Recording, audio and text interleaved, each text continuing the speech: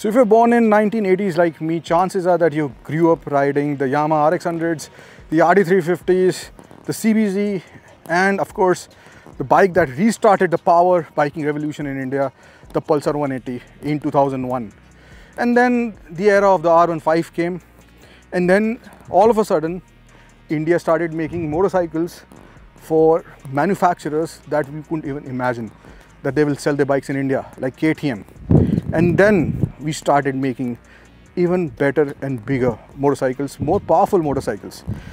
The RC390s, the 300s, and today I'm glad to say that I'm getting goosebumps because I never thought that I will be riding a made in India Aprilia right here at the Coimbatore track, the Kari Speedway.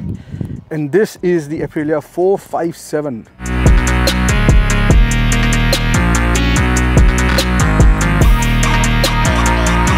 Well, this is the RS 457 made in India by Aprilia at their Baramati plant and now being ridden here in India.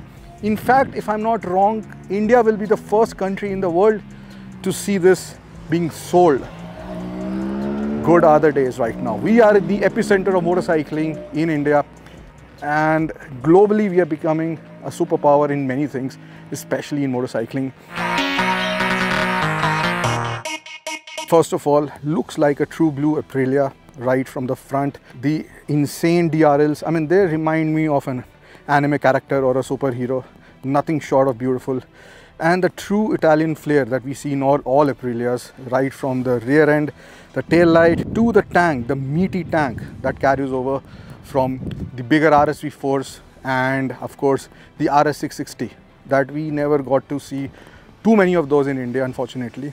But I think this indicates that the era of youth has finally arrived here in India and globally, because it is youth that are dictating what kind of motorcycles that they want. Today, the economy works in a way that a company will be made or broken, a model will be made or broken based on how the youth of a country, especially India, receives it.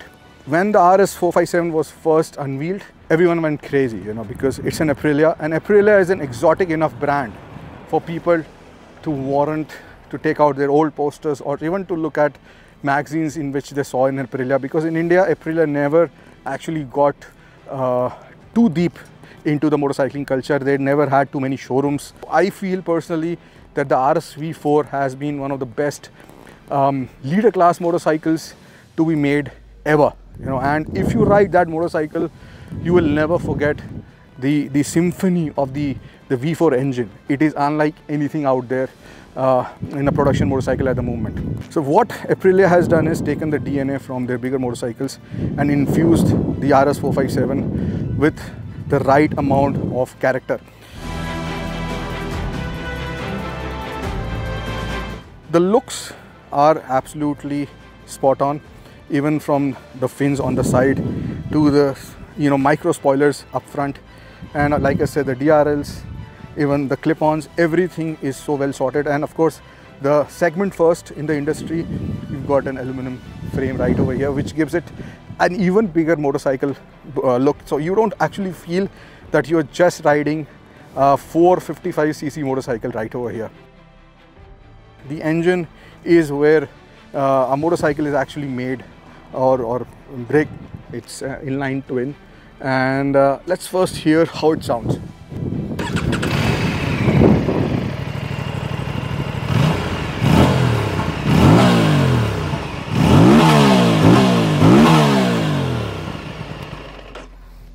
I actually like the sound. It's got enough bass, it's got enough grunt for someone who's listening, even at standstill, to feel that yes, this thing has got power. The tires that they have used are TVS Eurogrip Pro Torque tires, and these tires are one of the best that you can get. These are steel radials. You've got components also which are now being made in India, not only assembly, and that is one of the major reasons why this motorcycle is only going to cost 4.1 lakhs ex-showroom here in India, which is an absolutely steal deal considering the kind of package you're getting, the brand legacy, the electronics, the engine, and the looks, everything. So now let's hit the track.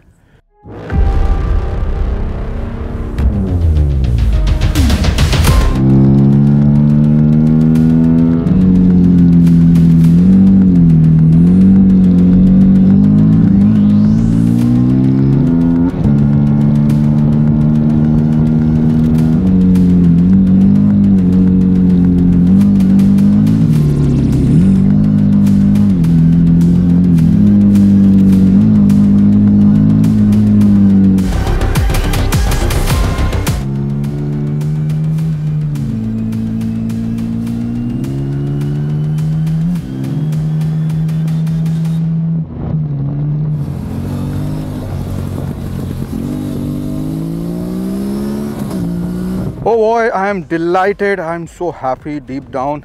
And it is true that this is one of the reasons why we ride, is that because riding makes us happy. What else makes us happy is when you know that there is a new motorcycle which is actually good in town.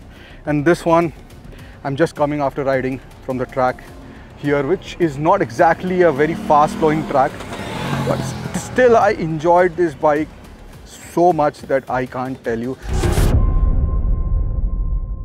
In the cornering, it was very precise. It went where I wanted it to go. But the best part is that this bike is not actually very compact, and that is how I like my motorcycles to be. Because the tank is so meaty, the bike, you actually have a lot of space to hug the motorcycle. You feel that there is something underneath you. Yet at the same time, it is quite compact, as you feel the weight.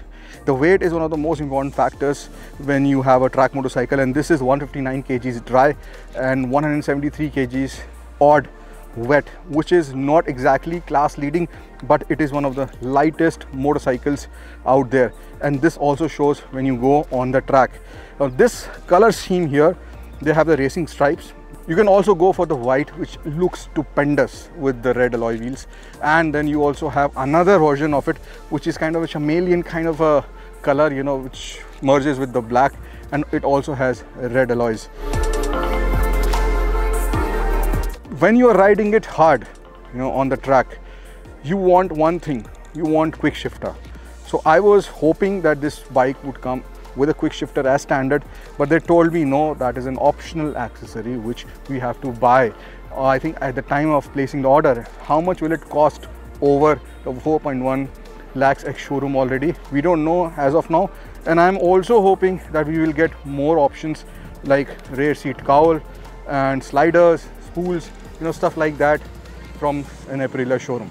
And I'm happy to say that Aprilia is officially in partnership with Castrol all over the world. And of course, I will also be using Castrol Power One Ultimate as and when I get my own 457.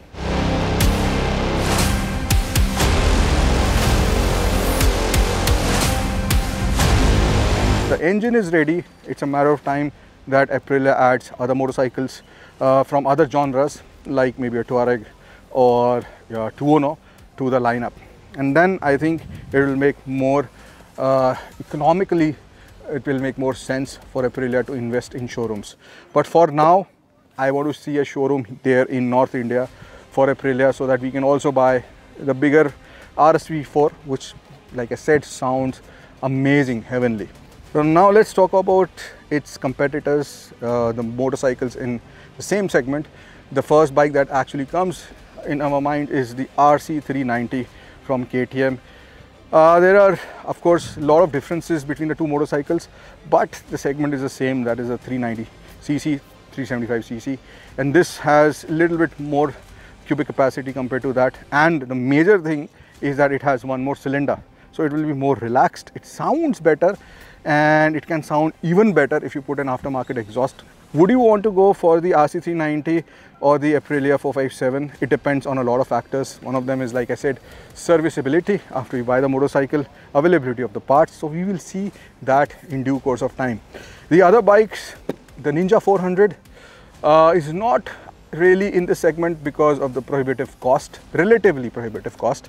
And then, of course, if you compare the looks and the character, I think the Aprilia 457 has a lot more character than the Ninja 400. Which other bike? The Apache RRC 10. because of its lower cc. I think it just makes it into the segment, but that is also a very capable motorcycle, as we know. And if you talk about looks, because we can't really compare the performance between the two motorcycles, I think the Aprilia looks meatier than the Apache RR310, but that is also almost right up there as far as the looks is concerned. Now, how can we forget the Yamaha R3, which has been just recently launched, but because of the price and the lack of features compared to the 457, I think, if you ask me, we have a winner in this segment, and that is the Aprilia 457. But like I said, time will tell, because a lot of other things matter, not only the product, but what happens after you buy the product, and most importantly, where can you see this product in your city or near your city. Let's hope things work out for Aprilia India, because more the merrier. The more competition that we have, I think it's better for our youth, our economy, and especially the tagline of Aprilia here. Even when you do the startup, the console says, be a racer. So this is all about racing. This is all about precision riding. This is all about adopting discipline and precision at a very early stage. Why? Because this bike can be a very easy first motorcycle, and that is the exact reason why this is 47 horsepower and not more, even though it could have produced more power, because this, like I said, has to be learners legal or rookie legal, or whatever they say, in Europe and in countries like Australia, and that is why it is 47 horsepower only. But I think that if you do the ride mods, you can get it up to around 52, 53 horsepower, which is an amazing thing, you know, as far as this whole package is concerned. The braking was at par with my expectations, because I was doing late braking on the track, although the ABS was working overtime in some places. But I feel that, you know, there's an option, of course, to turn the rear ABS off. This whole package, including braking, the tires, the engine, the looks and the ergonomics, is basically designed for the road, but at the same time it can easily make you into a pro racer, so that when you want to upgrade, you will have the RS660 or even the RSV4. So Aprilia, please have the RSV4 in every showroom that you want to sell the 457 in, because that is the aspirational motorcycle that one would want to upgrade to after they have a taste of Aprilia. Another Italian on our shows, and I hope that they taste as much success as Ducati has in India. Now, talking about showrooms, as I can see right now, it looks the part, it also goes like it's supposed to. But if you don't have showrooms, how will it sell? Now, that is a major challenge for Aprilia India. Let's see how many showrooms can they open. Should you buy this bike, let me tell you that this is a fantastic deal. But don't trust any reviews on the internet, don't trust photos. You have to see this bike for yourself, physically touch it, smell it, hear it, and of course, if you can, ride it, and then decide for yourself. Until then, ride safe, ride hard, be a racer, but on the track. Ciao.